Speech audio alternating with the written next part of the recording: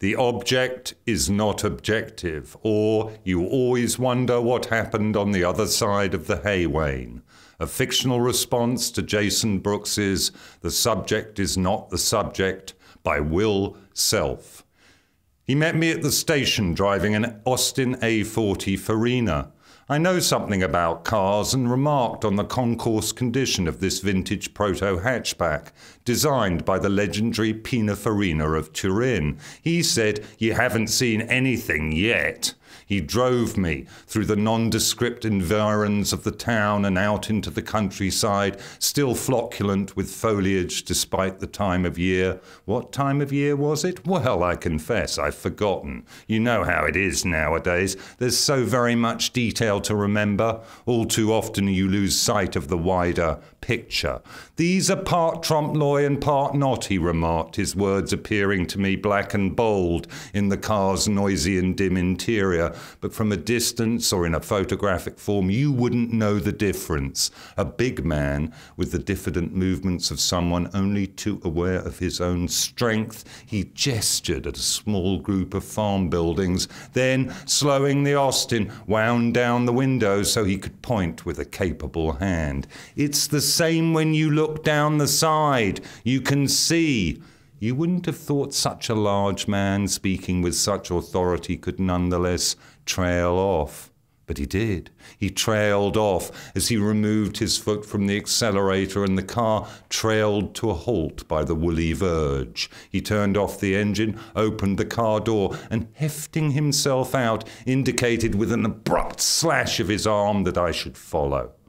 We climbed a steel 5-bar gate and walked towards the farm buildings. "Well," he resumed, "for me it's a way to access different ways to articulate paint, ways I would never have thought of if I were being descriptive, attempting, say, to portray a tree or water or any of these elements of the rural scene." He indicated the 4-square lime-washed cottage, really a fairly substantial house of 2 stories, with high, steeply pitched roofs of old and undulant tiling, and beside it a weedy mere, and beyond this a thicket of trees. He led me towards the corner of the building, and looking down the side I could indeed see that its solid appearance was mostly illusory, that the cottage was in fact a sort of flat or coulisse, the kind you see in the theatre, the surface of which had been worked up using a complex set of techniques to suggest both 3 dimensions and their subtle weathering.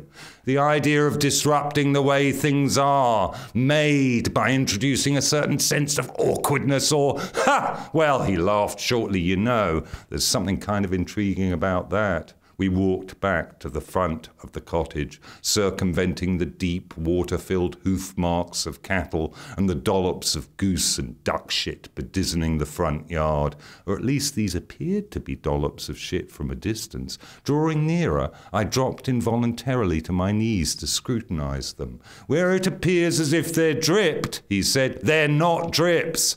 They're paint, hand-painted drips. And where you've got areas like this," he pointed to the churned-up mud, "they're actually airbrushed rather than impasto." He hung his head, seemingly overwhelmed by the job in hand. True, I scarcely knew him, and we certainly weren't intimates, yet something in his manner freed me from the usual constraints. "You want to be liberated from the tyranny of your compositional mind," I ventured, and shaking his overweight head, he replied, "There is an element of that, yeah, absolutely. Part of these things came out of a desire to make landscape, but I couldn't justify it. The idea of placing myself in the landscape as some sort of latter-day plein-air painter made no sense to me." This made no sense to me. Weren't we in plein air? Yet even as I contemplated this, I became aware of the sky's absence, no confident swirls of cumulus, strokes of cirrus, and palette-knife-smeared chunks of cumulonimbus mounting up from the tree-lined horizon, only sturdy beams with whitewashed intervals. Observing my confusion, he hastened to reassure me. "I used to tell my students, making a landscape painting in a highly traditional manner, or painting a vase of flowers, could well be the most subversive thing you'll do while you're at art college. You should always make the thing you think no one would ever want. That's what I'd say to them, which rather begged the question, what's the most subversive thing you've done since leaving art college? So I asked it, and he replied, I made this small series of paintings based on Dutch cabinet paintings. They're all of women urinating, peeing in the landscape, and they're very tiny. They were indeed very tiny, a spattering of imagery across the faultlessly smooth wall of his studio. I drew closer to one, and she yanked up her knickers, fastened her jeans, and wandered off towards the blue forgotten hills. That was about as close as I could get to genuine irreverence, he said, a kind of je m'en foutism towards landscape itself. As if responding to my own irreverent gaze, the serried peeing women all rose, all rearranged their clothing, then the whole lot of them decamped behind the cottage. I often think in series, yeah, he read my mind. So everything works in series, and within this show there are 3 series of works. The question that torments me is, how can you make that and then make this? And how do these things live together? He did indeed appear tormented, pirouetting heavily around the studio, pulling out canvases from behind workbenches and stacking them along the walls so they lowered at us. He stood back, clever hands on hips, and examined this family of frank faces. All of them have elements which are unfinished, he told me, and they're left. Because it's not about me starting at A and finishing at B simply in order to prove I can cover the whole paper. When one's done enough, that's it. They are what they are. They were what they were, true enough. Faces at once fully achieved, with a clarity of expression that made me feel both exposed and yet strangely inconclusive. I'm not interested in people smiling, you know, he breathed in my ear, because I think obvious facial gestures encourage the viewer to assume a narrative, and that takes the painting somewhere else. The crop is integral because it's about intensifying the gaze, and all these people have a relationship to image in some way, shape or form, and for me, a very discerning eye, which introduces the idea that you, as the viewer, are at the same time being viewed. Yes, viewed by 2 large men, hunched down in the front seats of an old Austin A40 Farina, hunched so low that the top edge of the windscreen slices cleanly across their foreheads, intensifying the gaze. I was caught in the headlights of their vision, even as they broke the picture plane of the windscreen and dove towards me in a particulate cloud of shattered glass, death-born Aphrodites. I only use black paint, he interrupted my fugue. There's no white paint, the white showing through is the background, and I use a scalpel to scratch, then pull back the paper. All my work involves this fetishism. Sometimes I think it's the scratching and pulling which constitutes the work. The finished results are somehow besides the point. Yes, I was beginning to get the point of all his scratching, or at least get beside it. He'd made me a cup of tea, and looking down into the mug I saw that the surface tension of the liquid supported an archipelago of scale. I sipped and said, the works themselves, well, perhaps a good way of viewing them is that they're an encephalogram of your brain when it's in the flow. He shook his head, saying, so long as I can continue making more work in whatever shape or guise that might come, that's the only thing I'm bothered about. I wondered if he'd always been this neat. The spotless confines of the studio so brightly lit that every twisted tube of acrylic and nylon brush was thrown into the sharpest relief, and I wondered why, if all he wanted was to continue pulling and scratching, he still felt driven to make more works. I must have wondered aloud, because, laying a drab and amateurish daub on the floor, he responded, I found this painting some time ago. It's been done on the sort of old board I remember being given as a child and painting on. He propped the painting up. It depicted the facade of a cottage which looked strangely familiar, what with the brick chimney stack, seeming its rough white rendering. Then, he resumed, some time later, I found this other one in a completely different part of the country, but painted on exactly the same board. Obviously, both these hobby painters had been looking at the same image. Indeed, they must have been, because the second amateur painting showed the side of what was clearly the very same cottage. A small projecting wing roofed with old and undulant tiling. You put them together, he said, doing just that, and they line up perfectly. So I'll make them into a diptych, like this. An absurd statement, because two old bits of board propped up against each other constituted no sort of diptych at all.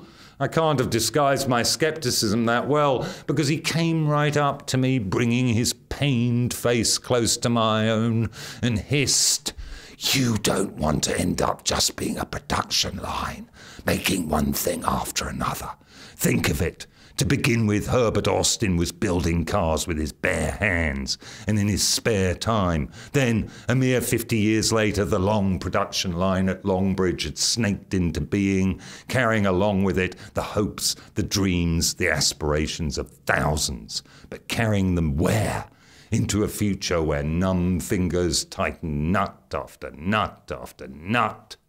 Sensing his distress, and so as to avoid any further revelations, I squatted down and examined the lean-to made for amateur paintings. As I peered, the tortuous surfaces seemingly self-smoothed, while the oblique planes resolved themselves into 2 dimensions. "It's a sort of trompe-l'oeil impasto," he muttered. "I use 3 or 4 different types of paint, so some of the pictures have acrylics, watercolours, household paint, and oils." I asked him, "How long has this been going on for?" To which he admitted, "I've been collecting the paintings for the last 18 years. 18 years?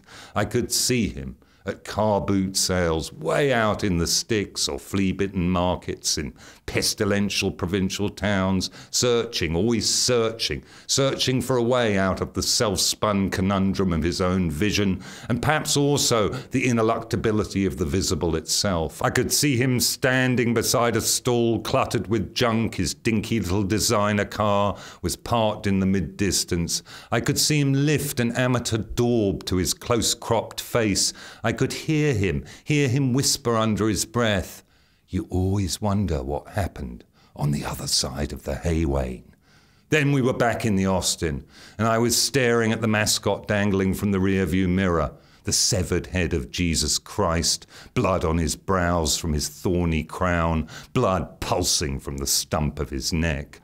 The artist said, as he pulled out the choke, pumped the accelerator and turned the key in the ignition, "My real driving force is to try and jumpstart people again. We live in a world that's image-saturated, the virtual and the actual ever shuffling in our fervid minds."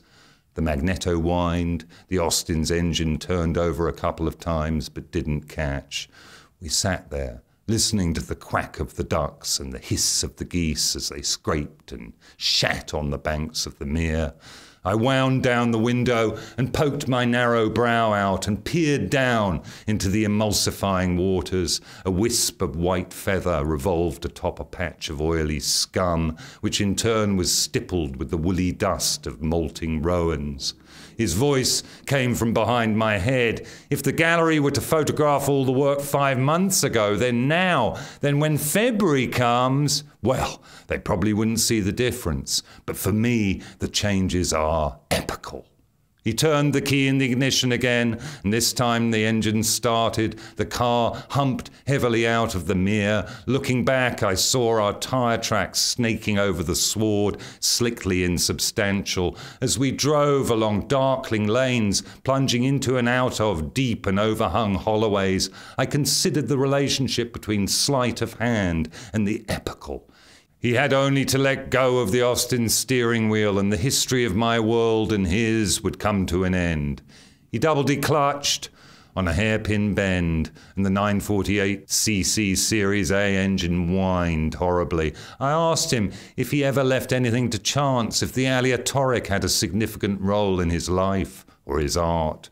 He didn't reply for a long time, long enough for him to pull the Austin onto the forecourt of a garage, to obtain the necessary change from the cashier, and then pilot us into the great shaggy cradle of the car wash. He fed the coins into the unit, and the huge roller brushes whirred into life. "I am planning the next stage," he shouted above their drumming thrum and the splitter-splatter of the sudsy water. But within that there are, I'm responding to the images, because when I'm working flat out, it's they that become my landscape. Yes, a landscape of brushwork entirely, such as enclosed us then, a rough beast slouching past the Austins' windows on its way to some hitherto unimaginable Autogeddon. And of course, he resumed, that's also the reason I like working with an airbrush, because it's normally associated with either fantasy art or custom cars.